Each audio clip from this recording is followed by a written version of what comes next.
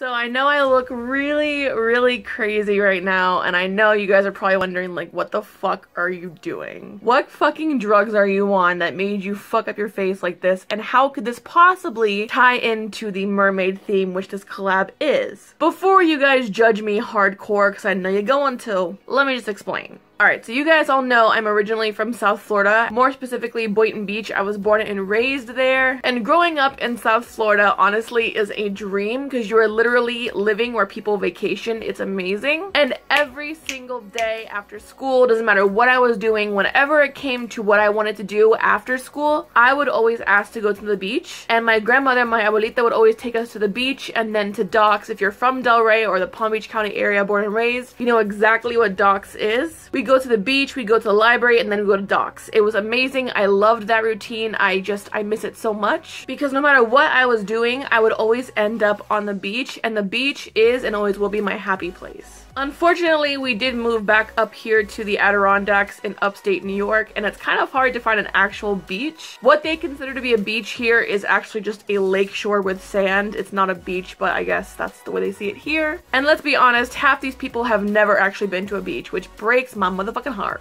So anyways, when Gigi came to me and asked me to do this collab with her, I was first of all very excited because Gigi, like I said, is a very close friend of mine here on YouTube. She was actually one of the first people who reached out to me and showed my channel so much love. She's always commenting, always sharing, always supporting me, and I adore her for it. I love her quirky attitude. I love her personality. She's just literally perfection when it comes to someone who I consider to be like a close friend. Not to mention she's incredibly talented and her makeup collection is to die for. Which, by the way, I will have all of her social media links down below, as well as her side of the video as well. So when Gigi said we're gonna do mermaid makeup looks, I was like, girl, yes! I was so excited because I've been always wanting to do a mermaid makeup look, and today is finally the day, girl. So let me explain the look itself because it kind of tells the story that I'm actually telling you right now. This side of my face is the me that grew up in Palm Beach, that grew up in Delray, going to the beach every single day with a beautiful natural tan, bronze to the gods, highlighted to the gods, beautiful look. And then this side signifies the me that lives here in the Adirondacks in upstate New York near the border of Canada, freezing my tits off. This side is the me that is a frostbitten mermaid, which sounds kind of weird, but that is the way I see myself because I know for a fact I belong on Palm Beach. I belong back home. I belong on the beach. I belong where the sea is, where the ocean is, where the ocean mist just splashes your face.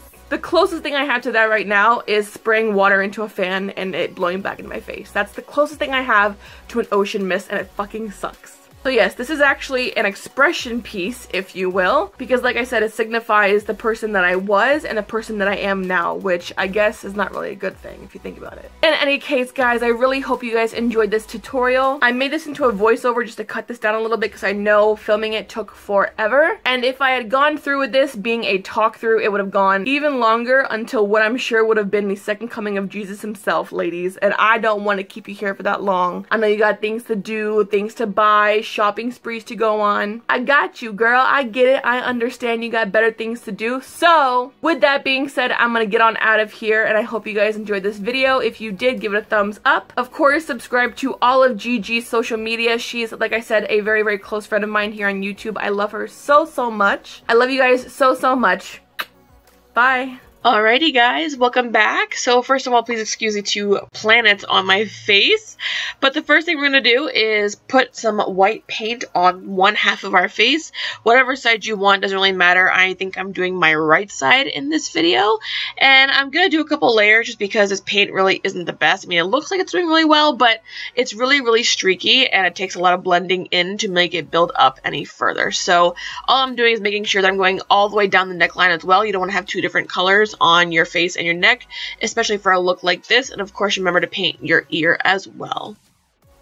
Alright, so next we're going to take two glitter pigments. These are white glitter pigments from both e.l.f. and Wet n Wild.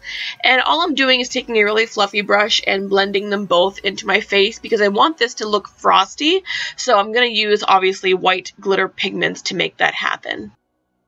Alright, so now I'm going to go ahead and just prime my face, the other half of my face at least, so I can do my entire foundation routine. This is what I do every single day when I'm getting ready to go out and do something for the day or just film.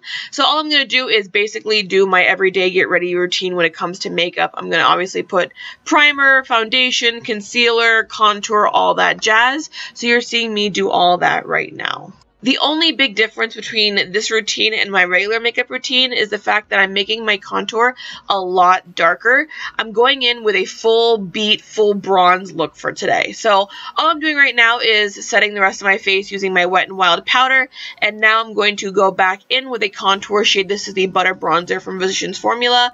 And all I'm doing is bringing more color back to my face. I want this to be a very, very bronzed look. So she needs to be contoured to the gods with some bronzer as well. So now all I'm doing is my brows and getting those filled in so they don't look too bare. And now we're going to start the eyeshadow look. Excuse you, Nick. Jesus. So I don't know why you see these little green screens here. I'm not sure what they mean, but I'm sorry. They're interrupting this video. All I'm doing right now is blending a very light mid-tone brownish, like tannish shade into the crease, but I'm also picking up a nice bright reddish orange and bringing that into the crease as well. And of course, blending everything together. And then I'm going to go into my Moon Dust palette from Urban Decay, and I'm applying the shade Element all over the lid. And then later on in this video, you're going to see me apply two more shades. I'm going to apply Lightyear and Vega to the bottom lash line and blend that all in. So as you can see, I decided to go with a really cute, like dotted winged liner look just to make this look a little bit more dramatic, I guess you could say.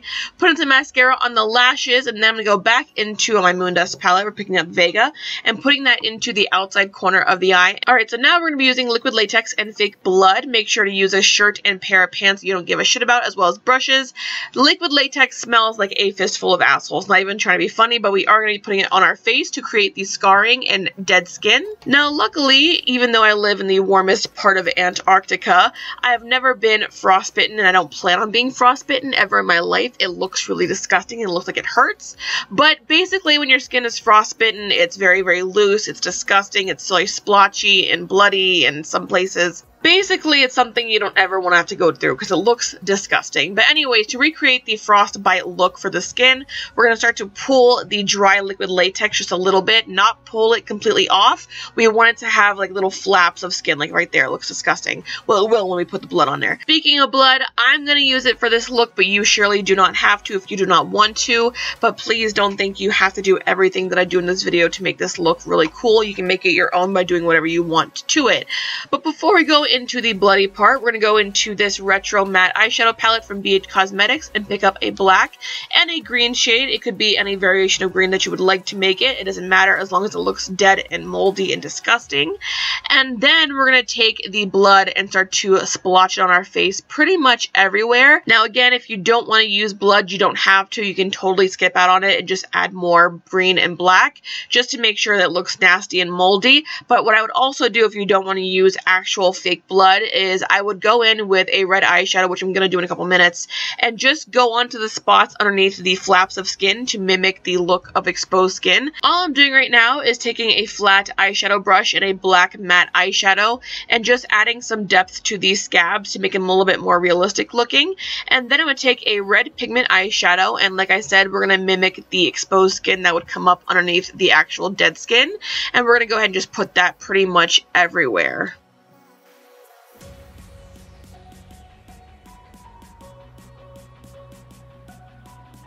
If you want to make this look a little bit more nasty, just continue to keep pulling off little pieces of that liquid latex and add extra flaps of skin, but just make sure to always add the exposed skin color underneath to make sure it looks realistic. All I'm doing right now is taking a dark purple and a dark blue and creating the bruising around the scabby areas and just making sure that it looks kind of like frosty and cold-ish looking, I guess.